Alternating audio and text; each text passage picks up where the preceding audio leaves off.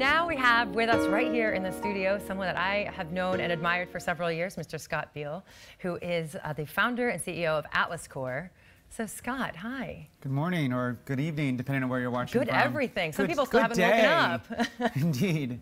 Still early morning on the West Coast. It is. But we want them to wake up and feel the pain that we feel when we have to live stream the other way around and live stream stuff happening in New York. Exactly. From, you know, the Middle East, which is where I spend some of my time. But you founded an organization called Atlas Corps. What does that do? So Atlas Corps, first off, thank you very much for having me. I've been a fan and admirer of yours for so many years as well. So it's great to have the opportunity to come and to add our voice to this important story about the social change sector and what's happening in our world today. So about 12 years ago, I started Atlas Corps with this vision of creating an opportunity for the world's best social change leaders to come and serve in the United States for a year, both to develop their skills and expertise and experience, but also so that these diverse perspectives and backgrounds could strengthen organizations here in the United States. You know, when I first launched Atlas Corps, I called it a reverse Peace Corps to some of my friends overseas. And they said, I like your idea, but why are you against peace? And so I had to explain to those who didn't know the U.S. Peace Corps that we're not anti-peace, but rather reversing the flow where traditionally U.S. citizens have gone to volunteer overseas, or perhaps Brits with VSO or other programs. But we want to find the world's best leaders around the world to come to the United States based on a very simple premise that, like, all around the world, there are smart, talented, passionate people who want to make the world a better place. The talent in this world is universally distributed, but opportunity is not. You know, as a white male born in the United States with a U.S. passport, I can go to 160 countries and not even need a visa. But the idea of somebody from Palestine or from Nigeria, or for that matter even Mexico, to be able to cross borders and develop their skills and build their capacity is just much more difficult. So that's what we're trying to do at Atlas Corps, is take these incredible social change leaders, invest in them and build their skills, and also learn from them and have them go back to their countries to address critical social issues all around the world. So interesting, you brought up opportunity and privilege, and it's something that I think a lot of people on our social feed have been asking us over the past couple of days. Talking about change is so easy, but unless we recognize the privilege that those like us have of being able to actually talk about these things and create change, I think oftentimes we fail to recognize that privilege, which makes change seem so much more inaccessible to people around the world. And one of the things that you mentioned that I think is really striking is this idea of capacity building. It's the idea that people have potential. You're not trying to build it for them. You're trying to help them, in essence, maximize what they already have. Tell us a bit more about how that capacity building really manifests into building these societies globally to step into the leadership that they already have. Yeah, absolutely. You know, so often people look at Atlas Corps and say, oh, how wonderful, a leadership development program. Let's teach people overseas how to do things. And it's really, really missing the point and missing the larger picture and buying into a myth that exists within our sector. And the fact of the matter is people all around the world have skills, have talent, have capacity, but what they don't have is an opportunity to further develop it, further refine it, further connect it to resources and other people who share their beliefs and their desire to create change. And so it's not a matter of empowering a leader overseas by teaching them how to be an effective communicator or how to do monitoring and evaluation, but rather it's a matter of giving people the opportunity to grow. And in the case of Atlas Corps, through overseas service, which is really an effective way of developing one's skill. You know, it's what the sector needs to realize, what the world needs to realize is that, you know, and I should say the private sector knows this. You know, when Bill Gates hires an engineer, he doesn't hire the best engineer in Seattle, he hires the best engineer in the world. But too often in the social change space, we're divided by visas and by financial barriers that will certainly prevent global service leadership, but also prevent international cooperation in a meaningful way that respects all sides. And so what we want to do is show folks that talent exists, there's skills that are there, and that what we need to do is invest these individuals to take it to a higher level. And that in that process, actually, that we can learn as well.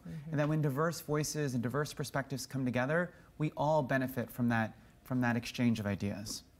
I think that's very fascinating in the sense of it is not just helping people and doing things for people, but is actually growing and developing capacity with people. And I know I've spoken to several of your Atlas Core fellows over the years, and it seems like they add as much richness that they bring with their experience and their culture and their understanding of diversity to the very organizations here in the United States that they embed into. And I think oftentimes with capacity building, we think of it as this one-way exchange, and a lot of the work that you do is about cultural shift in the NGO space. And people might think it's interesting that we have you under the segment of Reimagine Earth.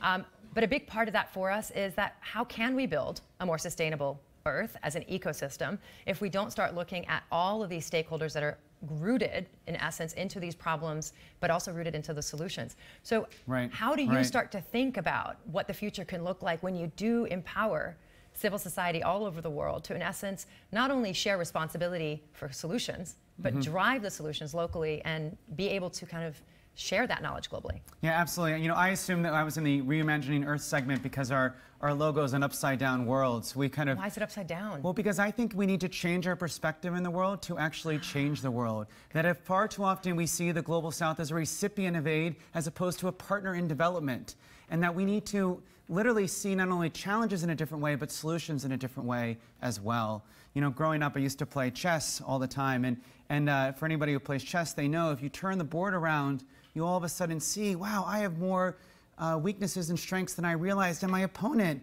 or even my partner in some cases, has different assets that I didn't realize as well. That we need to look at the world differently if we want to begin to make a different impact in the world. And that includes with social change leaders.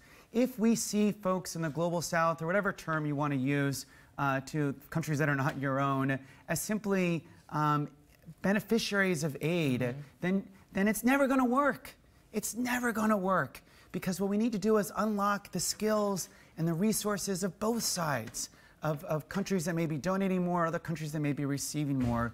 We can all receive and we can all give, and only by doing both will we really be able to tackle systemic challenges that exist in this world. Only when we really unlock the skills and talent that exist locally and do it through a partnership will we really be able to make sustainable change. Absolutely. And I think there are a few people that are asking questions. And there is one question from Claudia who has come in, and she's asking about speaker names. Just as a reminder, Claudia, you can find those on our wonderful website. But there is a question to you about how can someone who's looking to become a change leader actually start to be one?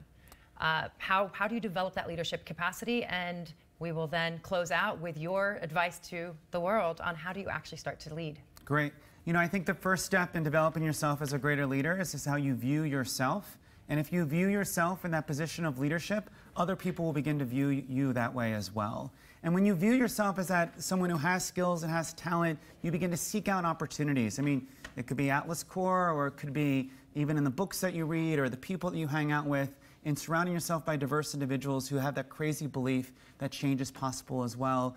You need to believe in yourself first to be able to really go on that path towards greater leadership and greater social change, because far too often in life, people won't believe in you.